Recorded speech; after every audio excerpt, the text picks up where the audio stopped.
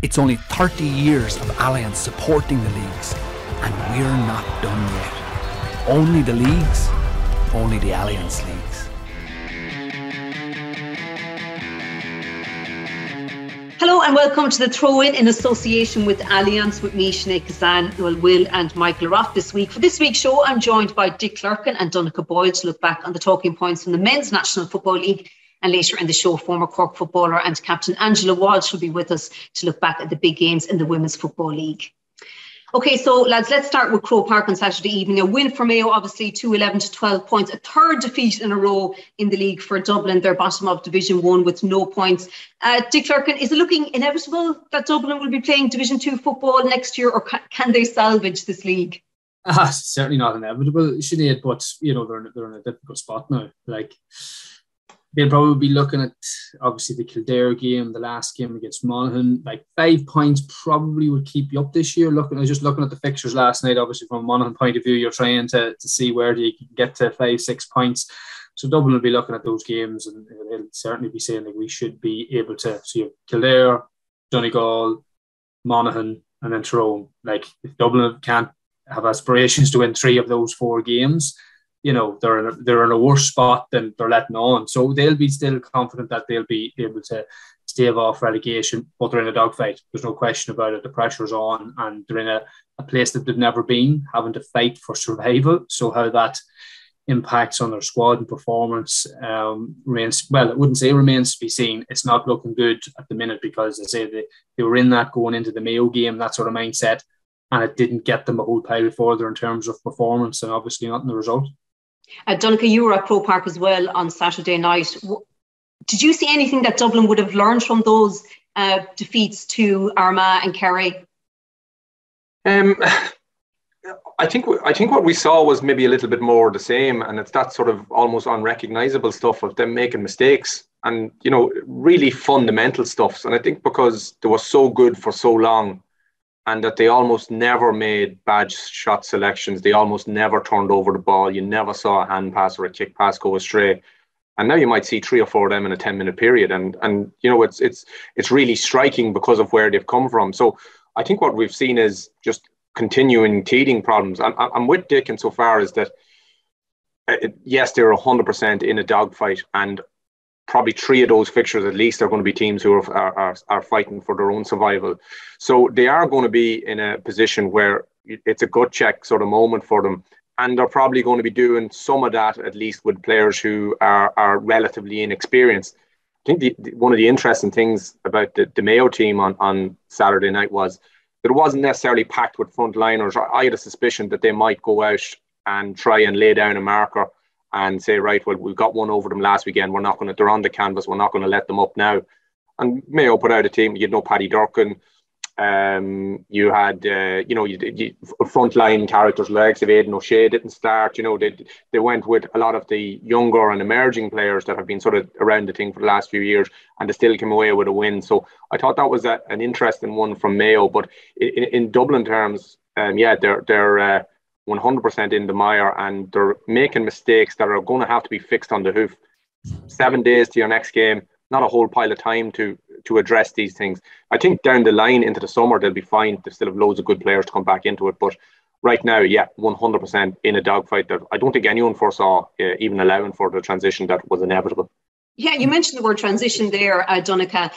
A lot of talk about transition, about Dublin, but like, you look at the new players, as you mentioned there, that came in for Mayo, the likes of Jack Carney, Aidan Orme, Paul Towie, you know, they're in transition, you could say, as well, but there's not much talk about Mayo in transition. Yeah, I think, to be fair, a lot of those fellas have been around the setup for a little while. I think when James Horn came back in the second time, he did, I think everyone accepted it was at least a medium-term thing he was looking at. It was the breakup of that great team that went toe-to-toe with Dublin for so long, and the emergence of new players. I think, like, you know, you still have Cillian O'Connor come back in there, and the fact that they're winning and tipping along without those sort of central figures, I think is a really good thing for Mayo. They're normally in the situation that, you know, that the likes of Dublin and maybe Monaghan find themselves, and Kildare, and, you know, that maybe after 3 rounds they haven't started great, they need a couple of big wins in Castlebar, whatever, to pull themselves out of the mire. They're actually going the other way now. They're exposing those players to top level action. but still picking up enough points, and they're like really comfortable at the minute. So they're in a great position going into the last few rounds of the league. Dick, is this a Dublin team just playing without confidence now? Yeah, and listening to Donnchadh talk about the mistakes that they're making, I watched that second half on Saturday night, and not to be unfair, but they were so poor. It was like just really bang average stuff in terms of the forward play again, and then the mistakes, the kick pass and the intercepted and kick pass, and they were just time and time again that you just, and these were from players that have All-Ireland medals, All-Stars. So then you ask yourself, well, why are they doing that now? Because it's the same players that weren't doing them 4 or 5 years ago. And I think you're right, Sinead. I think it is down to confidence. And I think back to myself as a player, when did you play your best football? When you were confident in yourself and the team around you, that you went out and you weren't second guessing your decisions on the field. And Dublin didn't do that for the best part of 10 years there. They just went out with that belief that we are better, we have enough here, and we're just going to get the job done. And then what happens is that you execute your skills to a much higher level. Your kick passing is cleaner, your shooting is cleaner, because you're just... So there's obviously something now is influencing their level of mistakes and wides. Like even their shooting in the second half, my God, it was really, really average stuff. And I dare say of a Division 2 standard. So that's where they're at. And, you know, they have to pull themselves back out of that, because now that's 3 games on the bounce that they've delivered that standard of football. So it's not up for us to say that, you know, they're going to get back to where they are. They have to go and show and deliver a higher level of football. And there's enough players there, like this business of transition and new starters, that you go through their lineup, those 10 guys there that have All-Ireland medals, loads of experience, arguably more than what Mayo had in terms of miles on the legs, and they were way off Mayo. So it's you can't just put it down to personnel, because they have more than enough on the pitch to get the job done at the minute. It's a bit of a double-edged sword at the minute, Sinead. Sorry, like, you know, not when Dublin of old got the ball and you made a mistake and you kicked it wide yourself, or you turned over the ball to them, there was an inevitability that you weren't going to get the ball back until maybe they scored a point, or they were going to make you chase it for 3 or 4 minutes. And I think, like, over the years they had broken team spirits nearly. You know, that there was no real belief that they could get the thing done. It's kind of going the other way now, that Mayo was seeing mistakes the other night. It only emboldened them, really.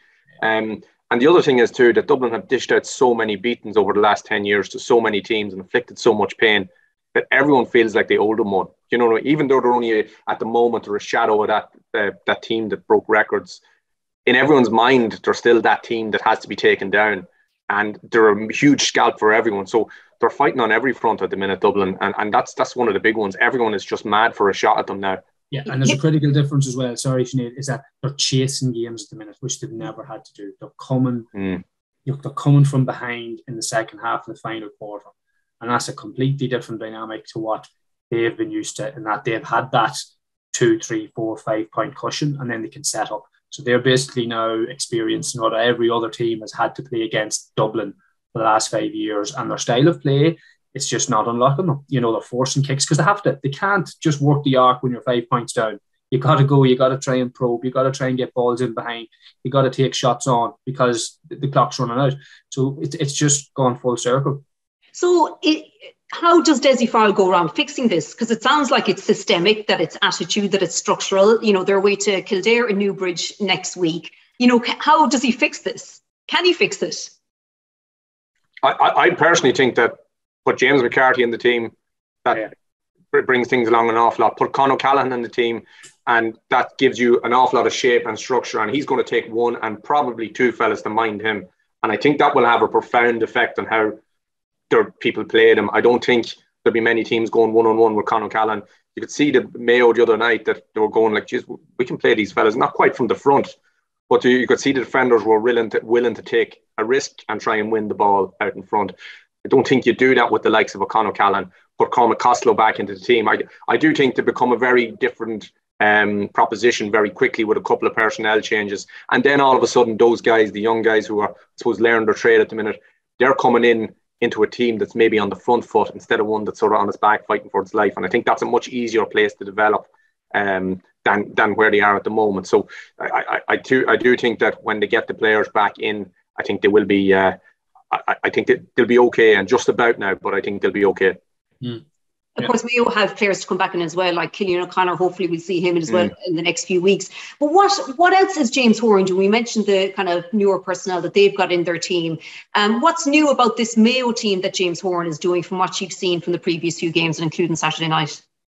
Yeah, well, I was very impressed with them against Monaghan. I was over in Clones 2 weeks ago, and as well, Monaghan probably should have won that game. Maybe I'm slightly biased, but Monaghan done enough in the first half, left a lot behind them at half time, had dominated plenty of possession, but definitely you could see tactically Mayo, and you could see it again on Saturday night, pushing up really hard, pushing up a really strong line, really suffocating teams in their own half.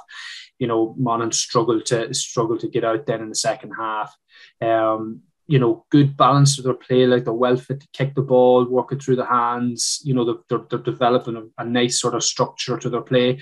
Still possibly missing one or two real good ballers around the middle of the field. I think Matthew Moran again is a wee bit wild, and I think they probably would need a more stable, 8 and 9. That's a real. When you say wild, what do you mean, Dick? Well, he's got he at 1 minute he could barrel up the field, big 3 men and stick it in the net, and the next thing he'll just turn over ball and he'll run down blind alleys, which he done again on Saturday night. So, as I always say, if you're going to be an All Ireland or a top tier 8 or 9, you got to be consistent. You got to be a Brian Fenton. You got to be somebody that you can rely on, that can score, but is consistent. I think that that's one area of the field that cost them arguably in the All Ireland final last year, that they got beaten in the middle of the field, and that set the tone for everything. So I think I like what they're doing at the defence. Robbie Henley, he's having the career, he's reborn.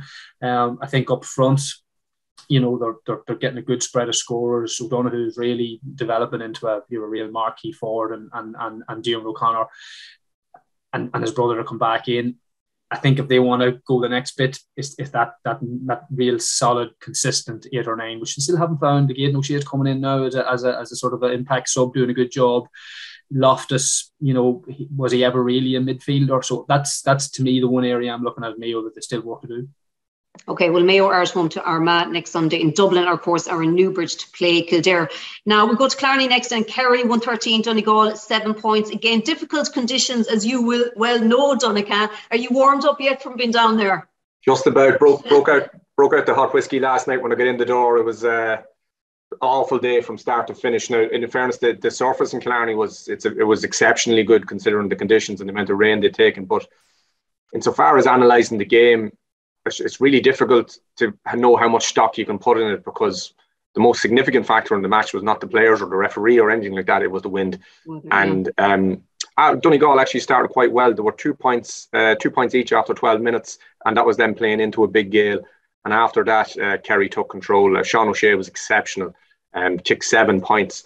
It was 9-2 to Kerry at half time. But again, to repeat myself, the wind was so strong, you could still make the case that Donegal were in the game at that stage, because they a 45-yard kick was a chip shot really down to the Lewis Road ends on the day that was in it.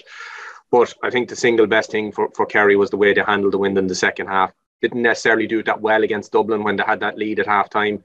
I think yesterday they were brilliant at it. They outscored Donegal 1-4 to maybe 3 or 4 points. They 5 points, I think, in the second half, and that was the single best thing about Kerry. They managed that very well, and I suppose even more crucially, they won without having David Clifford on the pitch. Now, he came on and got 1-1, but they probably would have won without him. In fact, I put my house on it that they would have seen it out without him. So, just another little step in the line for development. And most importantly, Kerry, best defensive record in Division 1 and haven't conceded a goal. And, how long have we been talking about Kerry, their defence? Do they have the right personnel? Are they playing the right system? Early days, but so far you'd have to say that they're doing really well in that regard. Yeah, Dick, that's right what Donnchadh says. They have the best defensive record. Is that the main thing we're seeing so far about the Jack O'Connor early days with Kerry, his return to Kerry? Yeah, they're definitely tighter. They know what they have up front, so they don't really have to work. They just have to keep them boys fit and keep them fed with good primary possession. They don't need to be told what to do, so they need to tighten up the back. You could make the argument that they've had, in terms of their fixtures, 3 nice fixtures. They're getting Dublin at home when they're on a downer, at Kildare and Donegal. So let's see. I wouldn't just say, like, the one test they had against Kildare, that didn't really go too well for them. So I would say there's just a bit of an asterisk there for Kerry. Now, Donegal were really poor yesterday. You can see, like, really, I dare say, a little bit clueless in terms of how they were trying to play. Like, they had the wind at their back and they were still kicking short kickouts. Like I was saying, when you have the wind at your back and you're chasing 6 points, you just get that ball on the D and have players up there, and odds law you'll get half of them, and then it's, as you say, it's a score is almost a fait accompli, but they were still messing around with hand passing and getting turned over, and Kerry could add another 2 or 3 goals. And so Donegal, without Michael Murphy, are looking at a very, very average team at the minute. No point in saying otherwise. I was at the Monaghan Donegal McKenna Cup final about 4 weeks ago, and Murphy wasn't playing there in the first half, and Donegal were really poor. Monaghan were 10 points up at half time and they pulled it back a wee bit. So there'll be concerns, not just about the weather in Donegal at the minute, but where they're going without Michael Murphy and where that injury is at the minute, because they'll be looking at where they're going to get points, because they're in that relegation dogfight at the minute. And say the Donegal, I don't know when the Donegal Dublin game falls, but that'll be a critical game for both. So are you saying, Dick, that in Inishkeen this weekend, Monaghan against Kerry will be the real test of Kerry? Yeah, well, they've come there before and came out with nothing, and that'll be the Bandy's play again. It was supposed to be in Clonus, so it got pulled down to Inishkeen. Inishkeen's a good surface now; it's just tighter ground, smaller capacity, and listen, it gives the Kerry lads less to drive as well. So maybe we're thinking of them this time round. Nice, a tight atmosphere, Yeah. So come here, you were at the Gaelic rounds. Armagh won 7, Monaghan 10 points. Dare I ask, was a draw a fair result, Dick? Yeah, it was, but I begrudgingly say that when we should have been close to 10 points up at half time, that albeit with a breeze, and I would have thought a contentious sending off, and I suppose that I obviously in real time you weren't too sure what happened, but then on the footage, no, there's enough went 10 minutes to go. Sinead, absolutely, that was Armagh's game to win. You were saying, we're man down. They had got a bit of momentum, and it was all with them, and they failed to win it. And it was a massive credit to the work rate. And I keep saying about the Monaghan boys, like most teams, Dublin's, Kerry's, we're not winning that game. We're not getting anything out of that game. There was the effort of some of the Monaghan guys that put in to scrape out a point. And I mentioned Darren Hughes in a tweet, we talk about age and guys getting on. It's phenomenal, the effort that he put in, the turnovers. And it took that effort because they were on the back foot, and really good game, great atmosphere. Like, there's 10,000 people or close to it. So both sides will be happy to get something out of it, but no, they probably could have had 2 or equally none either. So yeah, to answer your original question, it's always fair.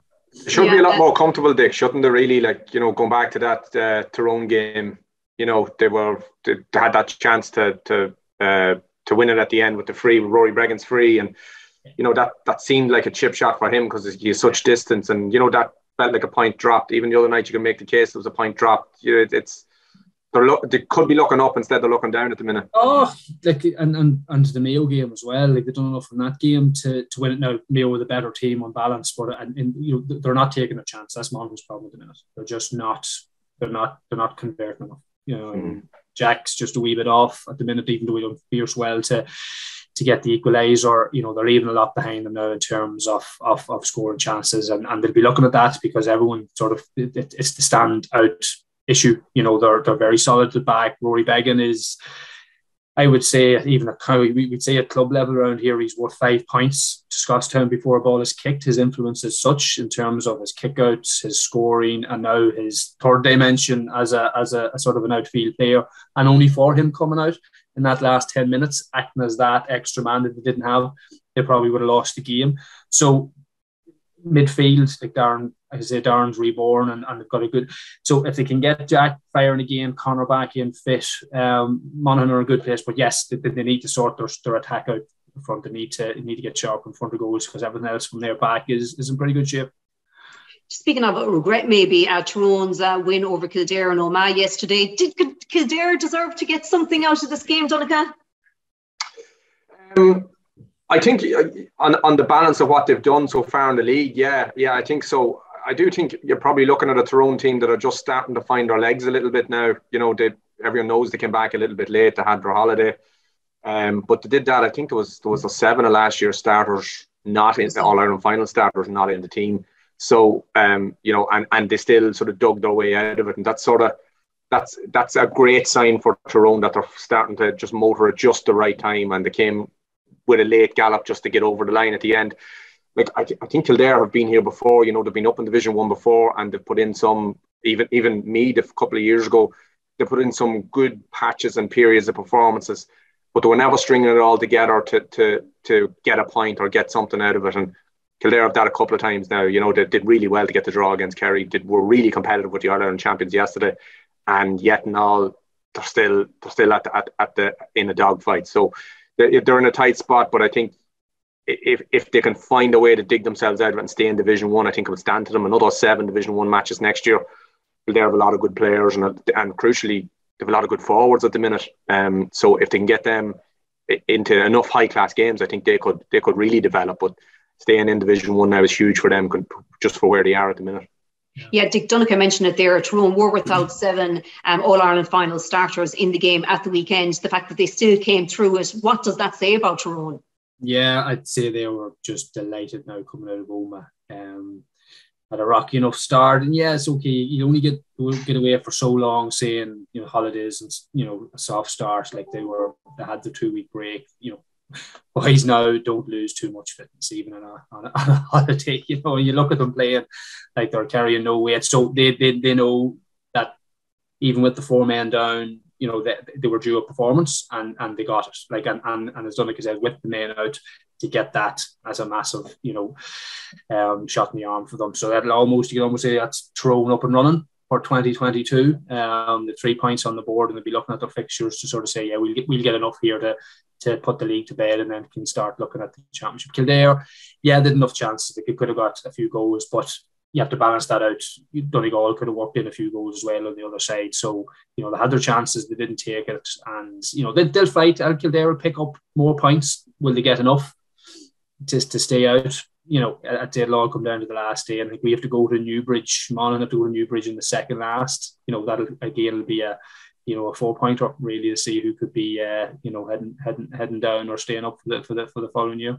Well, it's going to be a 4-pointer this weekend anyway, it would seem. Kildare playing Dublin and Newbridge. I really feel like Kildare will have to bring all that Newbridge or nowhere kind of defiance. How do you see this game going this weekend? Well, full house, and like hopefully this weather sort of gives us a break and allows the crowds to travel and enjoy the game. There's not that much cover in Newbridge, but yeah, so it's going to be not to steal a term of cauldron, an atmosphere, and they'll, as you say, Sinead, they need to sort of try and pull in some of that, you know, motivation that they had that day against Mayo, and try and get a performance. And it's there, like they're really fit and strong, like as every team in Division 1. Like you don't compete at Division 1 now unless you're physically able, and they are up there. They just need to try a wee bit more efficient in front of goals and try and just, like Mayo do and Kildare, it's just a bit of chaotic madness gets them over the line. You know, it's just complete high energy and bring that. And if they can and ask huge questions of the Dubs, like I put it like this: if Kildare go against Dublin, try and play a cagey sort of ball retention type game, you know, waste of time. They can beat Dublin by just going at them and try and, you know, go at Dublin when they're weak and there to be beaten. But don't respect Dublin, because with all due respect, Dublin didn't respect them for the last 10 years. They should be looking at this game, right, lads? Dublin at home. When are we? Nobody in here has ever beaten Dublin in terms of. Now's the time. This is Glenn Ray. This is his, you know, clarion call. If you want to ever beat Dublin, this could be your only time. You know, you have taken a licking from them for the last 10 years. You know, you have the whole crowd behind you here. Go out and do it and go at them. Do you know what I mean? You know, and I think they will. I think they'll give a real good account of themselves now. But Derry Furr on the other side will know, right, the excuses are gone here. We got to get something out of here, or else, you know, they're in serious bother, and there's no talking around it. Yeah, no, it should be a cracker. And Donnchadh, probably the story of the league as well has been London. I mean, an absolutely brilliant run in Division 4. 3 wins from 3. They beat Andy Moran's Leitrim on Sunday. The fact that they hadn't played a game in almost 2 years because of the pandemic. I mean, how have they brought this all together? I remember doing a piece with Michael Maher maybe early last year and just talking about it, and he was like very upbeat. And I have to think, like, being cut off from the rest of the league, I would have thought that, you know, it set them back, you know, naturally, just had no exposure to good games when everyone else was getting them. And that was the thing that nearly always affected London at the start of the year, because everyone else was coming off a a few games in the Burn Cup or whatever competition they're playing in pre-season, London were generally going in cold. And now they're going in cold this year after 2 years and nothing. And they've hit the ground running. Like it's a great story. It's remarkable. It's a throwback to the year they got to the Connacht final and they sent a letter to the Queen inviting her to ask her did she want to come to watch them. And as it turned out, did she decline? She did, yeah. I actually remember seeing it from, I don't know, somebody posted it anyway online. But she, whoever our office was, they politely declined the invitation to Castlebar or whatever the game was. So, but no, it's a brilliant story. And you have to say, like, you know, you might say the first weekend that maybe did they catch someone off guard, and then they did it twice, you know, wow, and they did it 3 times in a row against the Leitrim team, you know, of Andy Moore, and there's a lot of talk about them. So, like, they have to say they're right in the mix now. 3 from 3. It's a remarkable story, and I just hope they can keep it going because they're against the odds in every way. So, and everyone loves that sort of an underdog story. So, good luck to them.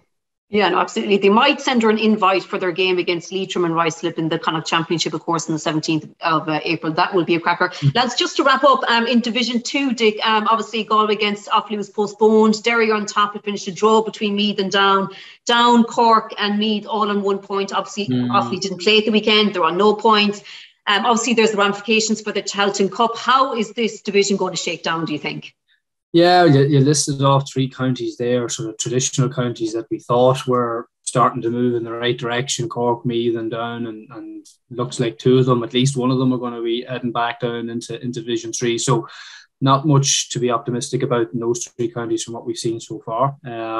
Derry, as I keep saying on this podcast over the last 4 or 5 weeks, keeping an eye out on what they're doing, like very comprehensive again against Cork. You know, Derry are now doing what they haven't done for the last, well, as long as I'm playing. They've got a cohesiveness. They've got all the best players in Derry playing, and you know, you see what the talent that they have. They just, year on year, there's always been a couple of key players missing or issues behind the scenes with holding them back.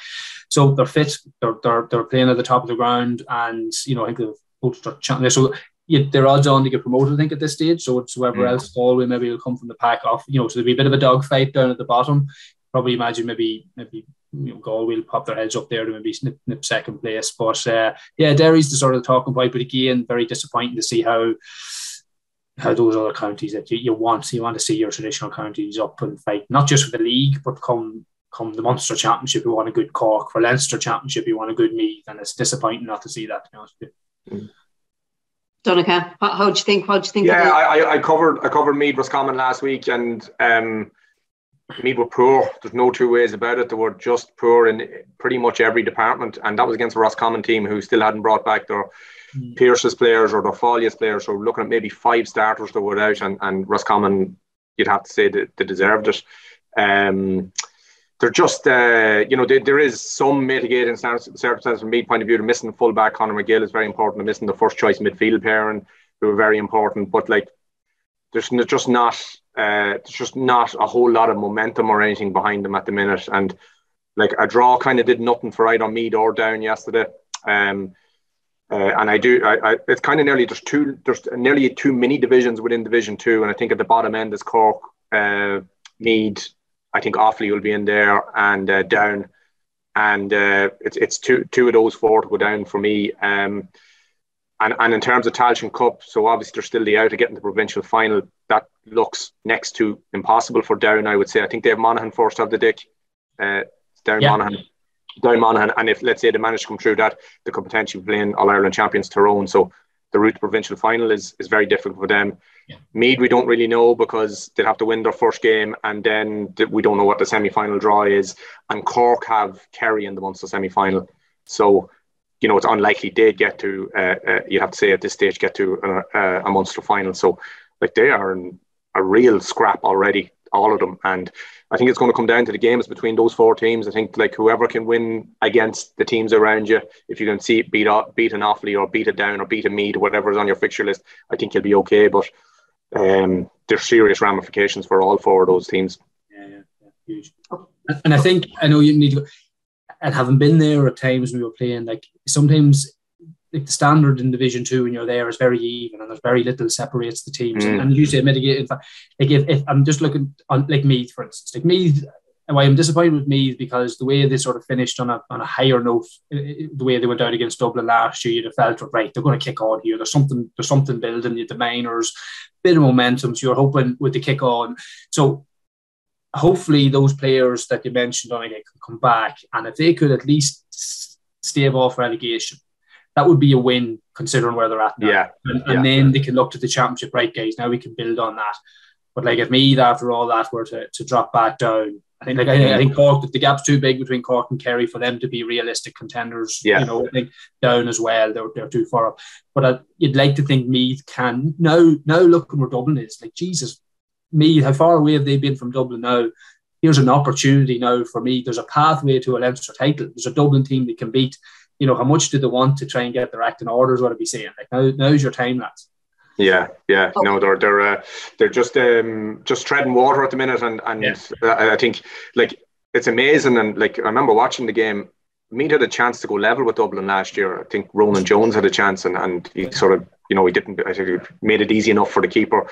And we know now that Dublin were very vulnerable at the time. Yeah. You know, at the time we gave them the benefit of the doubt, but now they were obviously very vulnerable. So a little bit of luck and a bit more composure, and maybe they could have toppled them. But now they're in a completely different type of battle, and beating Dublin in the championship is it's a little bit high-minded for where Meath are at the minute, I think. Okay, Dick Clerkin, thanks for joining us on this week's throw-in. Now it's time to review a few of the big games in the Women's National Football League. Former Cork footballer and captain Angela Walsh is with us. Angela, you're very welcome to the show. Let's start with Croke Park on Saturday night, the first game of that double header with the men's. So it finished Dublin 2-15, Cork 2-3. Angela, it wasn't a contest that we were hoping for from the two teams, a dominant win for Dublin. What did Dublin have that Cork just couldn't match on Saturday night? Yeah, I mean, it was definitely a contest that we were all waiting for, and it just never got going. Like, Dublin had the upper hand, I think, right from the start, you know. Although Cork did kind of start well, but, you know, once they got punished for the mistakes, Dublin just cruised on then, and it just never looked in doubt like a winning the game. I suppose, I know Cork, like, they were missing a few, but at the same time, I feel that they can't be waiting for the Mourneabbey girls to come back, you know. I think really the girls that were playing should have kind of put up their hands a little bit more. I felt they definitely lacked movement, and they lacked kind of that team performance that Dublin were oozing, like, and you know, they just never got going. It was very frustrating viewing, to be honest, and I'm sure very frustrating for them playing as well. Yeah, Hannah Tyrrell got 1-9-8 from free. She got that goal, obviously, from the penalty. They would have been hurting, obviously, still from that All-Ireland final defeat last year. And, you know, they're putting that hurt to good use, it would seem. Oh, definitely. Yeah, absolutely. And, you know, I know now they've only 3 games in the league, and Mick Bowen kind of alluded to it in his interview beforehand. Just, I suppose, like, they're just trying to go out and win every game, win every trophy. And they're definitely hurting, I think, from last year. You know, that was a big shock. And I think they will use that definitely to drive them on. As you mentioned there, Hannah Tyrrell, like, she was phenomenal. She was like pulling the strings, like, you know, she was involved in every play, every score. Scoring 1-9. I mean, she scored more herself than Cork combined, like, which was unbelievable. And she's a massive player for Dublin. Like, she's really, really going well as well at the moment. Yeah, it's mad to think it's just not even a year since she gave up the rugby and then returned to Dublin. What are you seeing different about this Dublin team under Mick Bowen after that loss last year?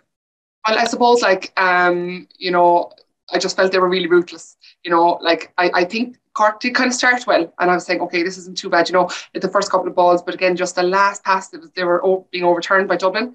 And I think Dublin, they just were ruthless. Like, I mean, you know, Martina had a bad kick out. They were going straight for goal. Like, Nicole Owens scored a fantastic goal, and that was as a result of a Cork mistake, you know. And, like, at that level, I feel like you can't be making such mistakes, like, because Dublin, you know, as I said, they have set out their stall. Like, their intent is clear. I think, you know, they will feel aggrieved definitely after last year's All-Ireland. Like, they didn't put in the performance, you know, that they're capable of against Meath last year. And I'm sure, like, I mean, you know, as a team, as strong, and they've serious depth as well. I feel all the players that came on, they all were well able to slot in and contribute as well. So I think for them, you know, like, they're just going for it this year, definitely, for sure. Yeah, Mick Bowen said at the start of the year, he was giving his predictions, and he said that if Dublin themselves don't win the All-Ireland this year, he was tipping Cork to do it. And obviously, as you mentioned there, the Mourneabbey girls still haven't come back. But is it concerning now, 2 defeats in a row for Cork? Well, look, I mean, to be fair, like, I mean, Shane Renan, he's only in, he's, you know, a new manager. he's trying to find his feet. They are a very, very young side as well. Like a lot of those girls, they're just really young, so I think they do need time. I think the league this year, the fact that they have only, they're out of the league now with only 2 games under their belt, that's going to be, a big disadvantage to them, really, I suppose. They're going to have to find kind of challenge games or good games elsewhere. Whereas normally in the league, you'd have 6 or 7 games, and it would kind of give you, a good sense, But you know what? I'm not, I suppose, down and out about it or really concerned. I still think there's time for Cork. And as I said, the likes of Ciara, Darren, Breed, all the girls from Mourneabbey do need to come back into it. But at the same time, I just feel Cork, they can't be relying on those girls either. I felt there should have been, the players that were playing on Saturday, I felt there should have been a bit more bite to them, I did feel, and Cork, even in the second half when they rallied, Sonia Terry O'Sullivan, when she came on, she made a big impact, I felt. Katie Cork kind of came into it at the end. There's definitely potential. There's always potential there, But look, they have a lot of work to do, and there's no doubt about that. Yeah, I suppose it's amazing, Sinead, how quickly it seems to have turned. If you go back 12 months, even, the talk was, well, it's Dublin and it's Cork, and they're a little bit cut adrift from the rest. And then sort of Meath come out of nowhere, and now Cork have lost 2 games in a row, and the dynamic, the conversation has shifted so quickly. But it's probably a good thing in even the short term to have an extra team or a couple of other teams that are in the shake-up for, and the start Meath have made would suggest that they're here to stay, and they managed to keep that group together by the looks of things. So it's the conversation around ladies football has changed very quickly from being a 2-horse race to being a little bit more open now than maybe people thought it was. Oh, which is only a good thing. And you mentioned Meath there, they beat Waterford 110 to 1-2. That's 2 wins out of 2 now for Meath. And Donnchadh, as you said, they really are showing that it was no one-off what happened to them last year. Yeah, well, just around the county, everyone was sort of delighted with the win. And I think what people really responded to in Meath was the manner of it. That they sort of took it in their stride. That I covered that semi-final against Cork. It was one of the most bizarre games I've ever been at. It was and even with, was it 7 points at one stage, and we were sort of said, well, look, it was a very credible performance against a Cork team that had been around the block and they know what to do. And next thing we were doing interviews and Meath had won. No one really understood how it happened. It was so out of the blue. And then, Meath people will take a win over Dublin in anything at any time. And the way they delivered that too, they just sort of overpowered them. They were really calm. They galloped them into the ground. They made so few mistakes. And all of a sudden, Meath and Ireland to win. The minors won as well. And everyone was in great form for a while. I think the important thing was, they've kept the group together. A lot of talk about who would go to Australia, who wouldn't go to Australia. And you had some very obvious candidates, certainly looking at it on the face of it. You think, oh yeah, the Aussies would be looking at them. And they're all still there. So that they hit the ground running, I think, was really important, and to prove that it wasn't a flash in the pan. Because even talking to a couple of the girls that said that themselves, they were sort of well, people think that maybe we caught them on the hop, and that's the mindset now, that they're going to show that it wasn't a fluke. It wasn't just that Cork and Dublin were asleep at the wheel, that they're here to stay. So I think Meath people are really happy with how their ladies team are going. Yeah, and Angela, Emma Duggan scored 6 points from play. Vicky Wall got a goal at the weekend. I think what the exciting thing about their marquee players is that we don't quite know what their ceiling is. Their potential is incredible. Yeah, definitely. I love looking at the Meath team playing, actually. And going back to the semi-final even last year, as Donnchadh alluded to, there was 7 points. And again, it was the Cork mistakes at the end. But as well as that, it was the Meath pressure. They never gave up right till the end. And that's just a fantastic sign of a team, I saw highlights of the Meath and Waterford game, and the conditions looked atrocious. But to be fair, they kept really battling hard. And Emma Duggan, was popping up, as you mentioned there, Sinead. She scored 6 points. She's just, I just love watching her. She's a fantastic player. So it is very exciting, and it kind of does throw the championship a little bit open. I think Meath feel that they kind of have to go out and prove that they are a great team. They did deserve to win the All-Ireland last year, and it wasn't just a one-hit wonder. Well, they'll get the chance to show that again when they play Dublin now at the start of March, when they meet each other in Port Talton. How do you see that one going? Well, do you know what? Obviously they're on the same side here for the league, so it'll definitely be an interesting affair. But at the same time, it's a match that both of them are actually through already. to the next round of the league, you know. So like, will the managers, because the games are so few in the league, I would wonder, like, would the managers use that like to kind of just blood a few players, like see what people are capable of, you know. I suppose like it's a game, as I mentioned, like, you know, they are both true. Like obviously whoever wins it does potentially get like an easier next game, but like, is there such a thing? I don't know. At the other side of it, like when they're competitive like Dublin and Meath, maybe they just want to keep on winning. So like, it'll be an interesting match actually, definitely in 2 weeks time, and see what approach I suppose the managers take to it. Now, just before we wrap up, Angela, obviously the GPA put in a motion for consideration at the GAA Congress on Saturday, kind of urging the GAA to expedite integration with the LGFA and Camogie Association. What would you like to see happen? You know what, this is an interesting one now, Sinead, to be honest. Like there's definitely pros and there's cons to it. Like, you know, I suppose I would just like to see the fine print. I'd like to see the terms of it. You know, I just feel from the Ladies Gaelic Football Association, like they have just made huge strides in the last couple of years. And, you know, like, I suppose, like, from their point of view, like, are they just going to hand it all over to the GAA? I suppose, like, that's what I kind of want to know, like, because, you know, like, they're so progressive. Like, the ladies' football have come on so much, like, in years, you know. And, like, obviously, yeah, it's all about the players, but also, like, that association, like, they have done so much work and they are really progressive and they are, you know, I suppose, like, what I would like to see maybe is definitely more integration. But at the same time, like, you know, I think the Ladies Gaelic do need a level of autonomy themselves to be able to make their own decisions. And, you know, as I said, I'd like to see the fine print, and, you know, there's definitely pros and cons, but I mean, it's made huge strides, like, in terms of the last couple of years, like in terms of players, like, I mean, you know, the level of, I suppose, you know, coverage that they get, all the, you know, the things that go with it.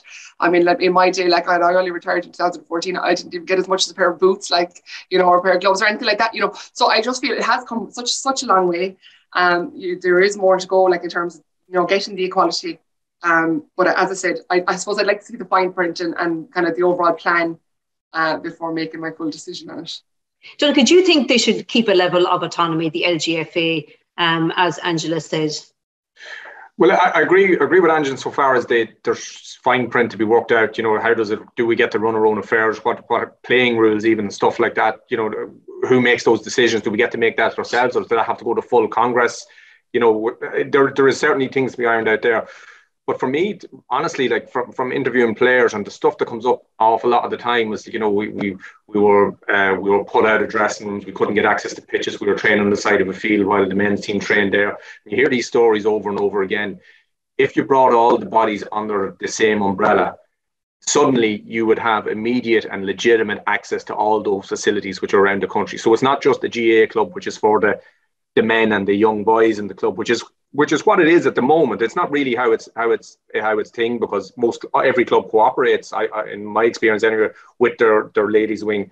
But you would have as much right to that pitch at Friday night at 8 o'clock as the men's team or any other team. No more and no less. But at the minute, that's not the case. You're just asking for the length of a pitch in an awful lot of situations. Most places don't have their own LGFA facilities. So overnight, you would have access to 2,500 clubs that you're only sort of asking for favours to get access to now.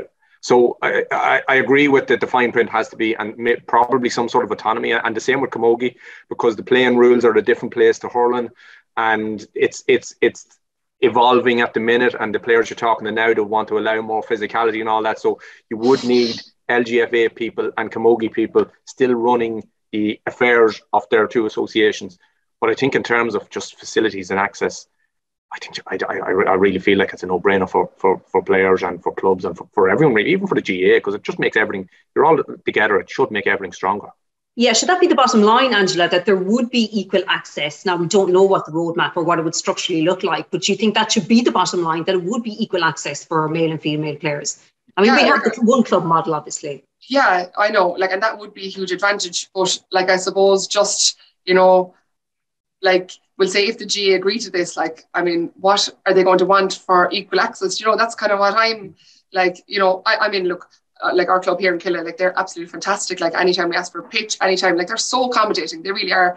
And I know, like, you know, the getting thrown out of dressing rooms, like that's a real once off. Like I think, you know, that doesn't happen all the time. Like it's really just rare, you know. But like, yeah, I mean, facilities would be a huge thing because, like, you know, there's nowhere really that have their own kind of proper facilities. I think there is one or two. Is there? Did we have their own? Armagh, I think. Oh, and Waterford have plans in for theirs as well, you know. Like, it would be a massive advantage, definitely.